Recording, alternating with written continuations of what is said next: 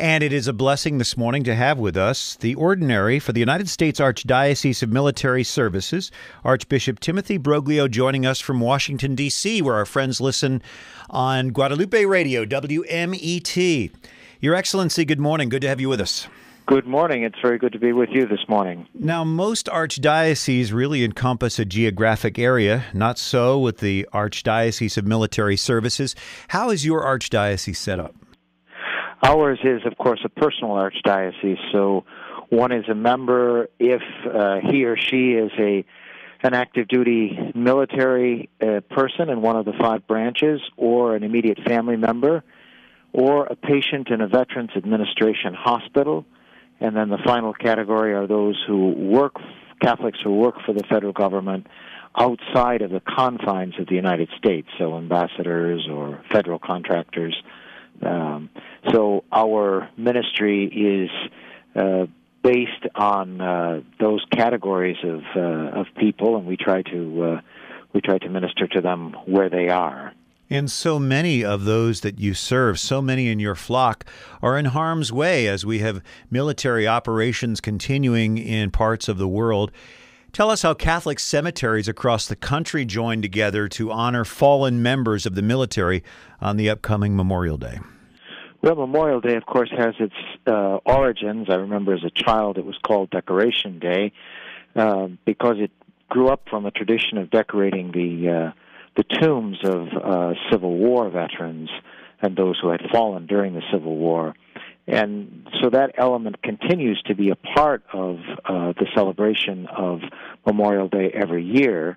It is a time when we remember all of our dead, but in a particular way those who have died in the service of our country. It's a way to pray for them. It's a way to participate in their sacrifice by remembering them in prayer and also by remembering the loved ones they left behind. Now, I know many of our Catholic cemeteries, or at least one per diocese or archdiocese, will have a special Mass on Memorial Day. How will you participate in Memorial Day, Archbishop? Well, actually, we have a celebration the week prior to Memorial Day, because, of course, Washington, D.C., that would be a holiday weekend. So we'll do that on Pentecost Sunday, the 19th of May. And actually, the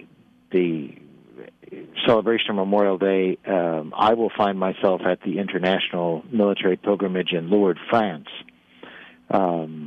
which is also an opportunity to pray for peace with military ordinaries from around the world who gather for that international pilgrimage. Well, that certainly is a fitting spot to be on Memorial Day. In your work as the Archbishop of the United States Military Services, you experience, I'm sure, great sadness among families who lose loved ones in a very tragic way. Often very young people are dying. What kinds of pastoral work do you do with these families who have lost loved ones who have served their country? Well, the military communities continue to try and minister to those who have lost loved ones, particularly those who remain attached to a military community. There is the immediate response, which the military makes to a family when they've lost a loved one, and then that accompaniment that continues throughout the funeral services and so forth, which can sometimes be several weeks after the actual death. And then there's a continued effort to keep these people in prayer and to try and support the families any way that we can. Obviously, once a family no longer has the direct contact with the military, our role is a bit diminished, because if they're no longer living on a military installation, it would be very difficult to come into contact with them in a direct sort of way. But we do invite all of the families to send the names of their loved ones, and then they're remembered at both in our chapel here in Washington and then at the Memorial Mass at the National Shrine of the Immaculate Conception. And how blessed we all are as Catholics to be able to join in this communal prayer, this universal church prayer for those who have died. How does this Memorial Day and all the services that are planned remind us of the importance of praying for the dead? Well, I think it's a deep reminder of the fact that we are all part of the communion of saints. And so we pray for those who have died, who have gone before us. At the same time, we ask the saints to intercede for them and for us as well. And so it is a mutual helping that continues that communion, that community that existed here on earth and that continues to exist afterwards. It is a great sense, particularly when we gather for the Eucharist, and particularly in those celebrations that will be held throughout the United States in cemeteries, in Catholic cemeteries, will be a great reminder of the fact that we all are part of a community on a pilgrimage to everlasting life, and that we continue to help one another on our way. And of course, you continue to serve all who are serving in the military, as well as veterans and other government workers overseas. How can we, as this communion of saints, as this universal church, how can we specifically keep these people in our prayers so that they will be protected? And I'm sure they face many challenges in their day-to-day work.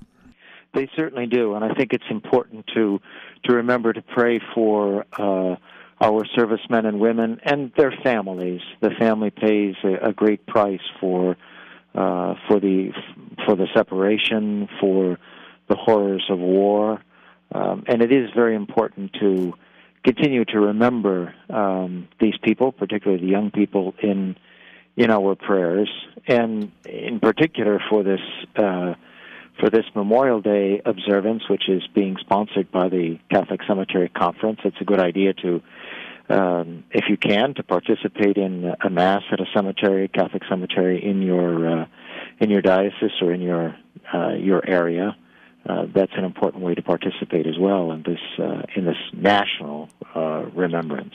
Yeah, in the Cincinnati area at Gate of Heaven Cemetery, Bishop Joe Binzer will be celebrating Mass, and it's just always a beautiful celebration with the Knights of Columbus, members of the military. I wonder if we could just ask you to lead us in a very short prayer for those who have died serving our country and those who continue to courageously serve. We'd be happy to. Father in heaven, we ask you to look with love upon all our men and women in uniform. Keep them safe, especially those who are in harm's way. We remember as well those who have gone before us, who have made the ultimate sacrifice in the service of our nation, in helping us to preserve our way of life,